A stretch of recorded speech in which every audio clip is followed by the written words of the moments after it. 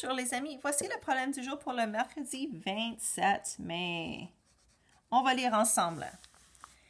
Ellie veut acheter le ballon. Voici le ballon et je vois ici, il y a une étiquette avec le prix. C'est combien qu'il coûte le ballon. Alors, elle doit avoir ce montant d'argent pour acheter le ballon. C'est combien? Regarde ici, je vois un C et une ligne. Ça veut dire que c'est des sous, pas des dollars, des sous. Et une dizaine et 5 unités, je sais que c'est 15. Alors, le ballon coûte 15 sous. Montre deux façons comment elle peut payer. Alors, tu dois montrer deux façons comment elle peut avoir 15 sous. À ton tour, les amis, bonne chance!